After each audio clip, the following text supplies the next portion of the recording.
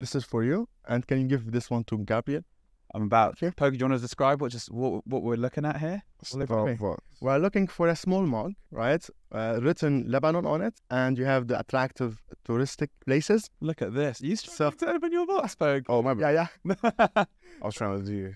Oh, So next time you drink your coffee, remember me, right? wow. Beautiful. Do you know what? This is another great item. So this is we've got a small like espresso cup here. Yeah. And with a previous guest as well, he was speaking about risk management. And he said, when you make a decision, a trade or an investment, to remove emotion from it. Poke, you just put water into your coffee cup. Yeah, let me try it. Cheers. Get a practical feeling about it, yeah? But he was sharing that one good tip from him is, you know what, step away, go have a coffee and come back and complete that decision. So the decision has all emotion removed from it. And now we've got the coffee cup that we're going to go and use when we go and make that decision.